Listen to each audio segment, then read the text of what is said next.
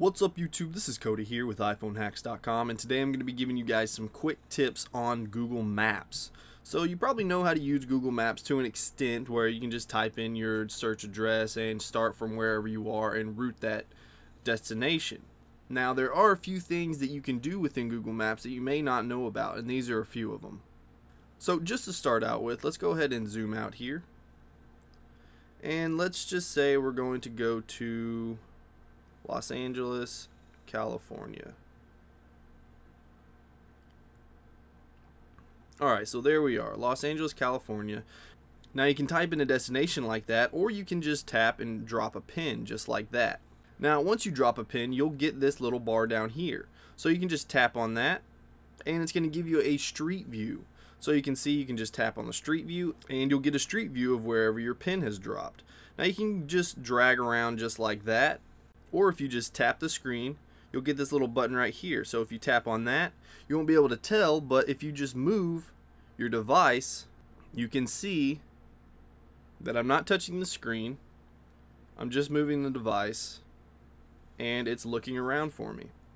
So it's actually a pretty cool feature that you may not have known about. So now if we go ahead and get out of this, let's go ahead and hit back.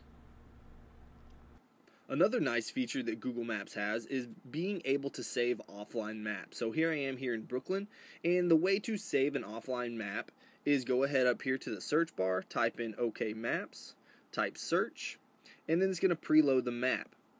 Now this area right here is going to be available even when you're offline. So let's go ahead and go back, and we're going to turn on airplane mode here. Just like that. Alright, we're in airplane mode now.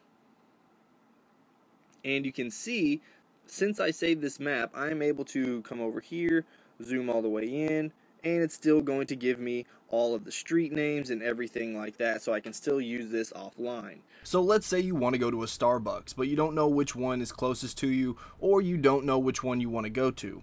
So let's go ahead and type search. It's going to bring up a bunch of Starbucks. There's Starbucks everywhere around here. So if we go ahead and tap right here, you can see that you can just swipe to the left, and it's going to give you a different location that you can check out.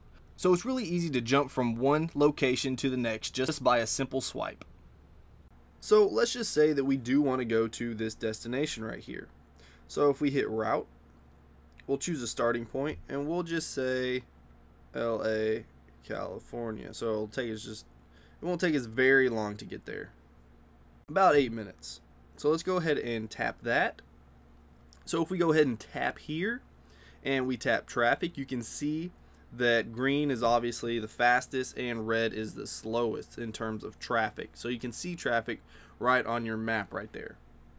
So if we go ahead and tap preview, you'll see that it gives us these directions up here. Now this is just in beta, so you can swipe over to the left just like that, and it's going to go to the next step. So it's actually pretty nifty when you're trying to plan ahead when you're looking for an exit or anything like that. Another cool little feature, let's go ahead and go back, and we're going to go ahead and cancel this destination. Another cool little feature is, let's say we drop a pin right here and we want to zoom in on it. Now if we double tap the screen and hold our finger down on the screen on the second tap, if we swipe up, then it's going to zoom in. If we swipe down, then it's going to zoom out. So you can zoom in and zoom out with one finger. So let's go ahead and do that. 1, 2. We zoom in and we zoom out with one finger.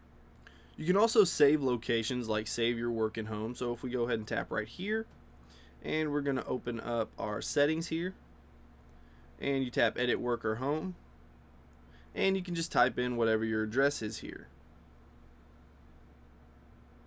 So let's just guess that is it, and our work address is going to be, see what pops up. That'll work. Alright, and it's as simple as that. Now you saved your home address and your work address.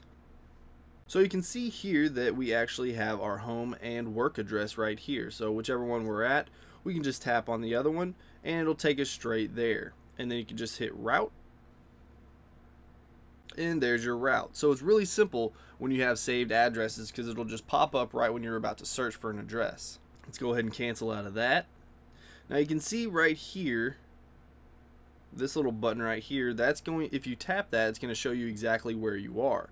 So when using compass mode, by just tapping this button twice, you'll see that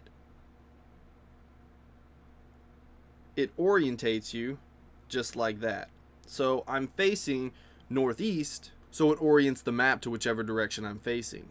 So it makes the maps a whole lot easier to read.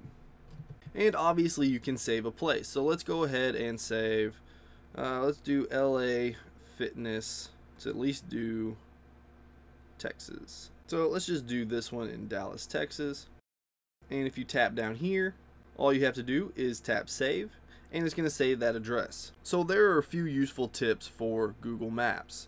Let me know what you guys think in the comments below. And if you enjoyed this video, please hit that like button. If you want to see more of my videos, then go ahead and subscribe.